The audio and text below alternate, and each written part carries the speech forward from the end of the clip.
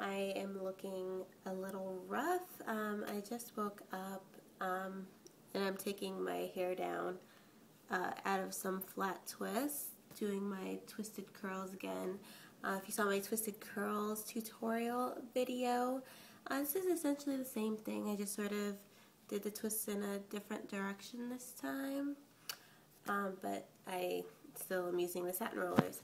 But anyway, I'm just going to be taking my hair down, and I wanted to talk a little bit about the difference between fine hair and thin hair and how to determine if you have. So I know how long my hair is, and it's not short anymore. It's like that medium length, but for some reason I was noticing that my afros, and like when I do twist outs or what have you, my afros look really puny compared to a lot of people that I see on YouTube who have similar length. The age-old tell-all if you have fine hair is you compare it to sewing thread, and you take the sewing thread and you split it in half.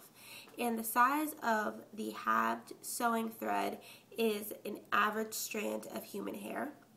And my hair strand is practically invisible. Like, you can't even see it, like, compared to the sewing thread. On the opposite end of that, if your hair strand is thicker than half of a sewing thread, then you have thick hair. It turns out that I have really fine strands of hair. So I was like, all right, well, now I know, because I never really thought about it before. I thought that I had thin hair. So if you part your hair, like you can see this part right here, there's just a lot of scalp.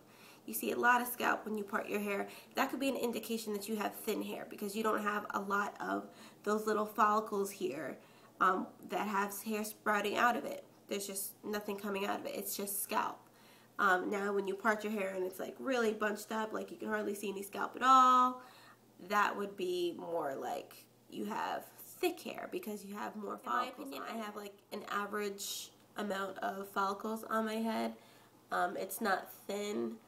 I've seen people who have thin hair, when it's parted, you see just scalp. You can increase the thickness of your hair strand.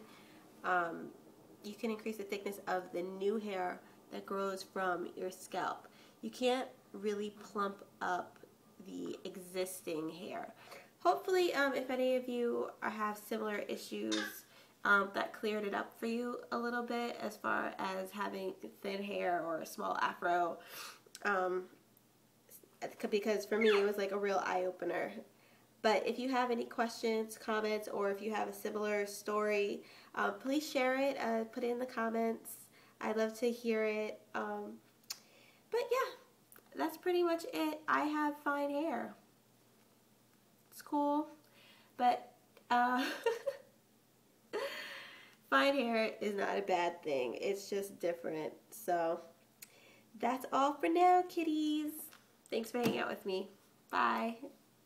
Oh, and stay tuned for the next video so that you can see what the final style is, because right now I know it looks a little silly. But yeah, stay tuned for that. Bye.